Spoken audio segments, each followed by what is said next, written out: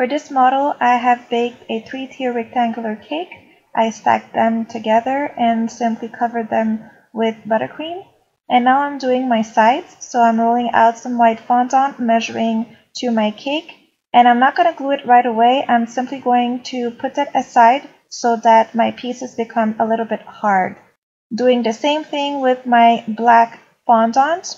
I am going to roll out my fondant and measure it for the back and the front of my cake.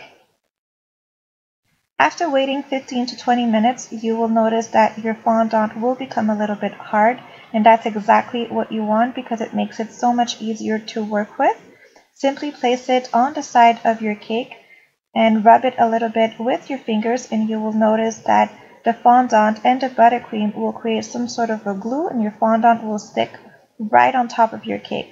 And simply finish it off by smoothing it out with your smoother. Roll out black and white fondant and cut out 3 stripes of white and 3 stripes of black fondant for each side. Glue your stripes to your fondant by brushing a small amount of water. Water and fondant will create glue. Start with the white stripe and then alternate with the black, working your way up.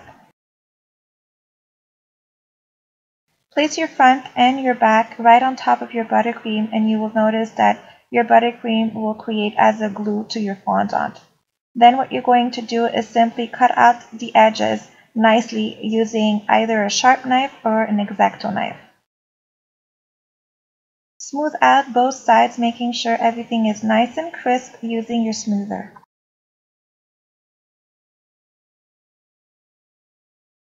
Glue each letter in the front of your cake using a small amount of water.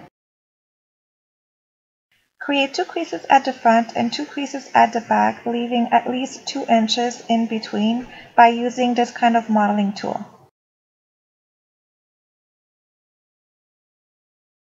Using your extruder, create 2 cords by using black fondant.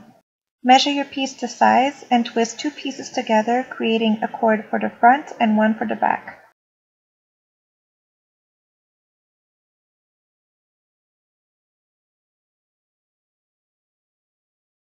Brush a small amount of water at the front and the back and glue both pieces to your cake. Cut rectangular thin red pieces of fondant and place them on top of your cake. Make sure to cover the entire top so that we don't see the buttercream. The buttercream will create some sort of a glue which will make your fondant stable and not fall off. Continue gluing your pieces until you have your desired look, and there you go. This is how I create my Sephora bag.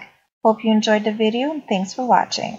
If you like this video, give it a thumbs up, and if you want more videos like this, simply subscribe to my channel for free. Click on the pictures to find out how it's done, and don't forget to subscribe to my YouTube channel.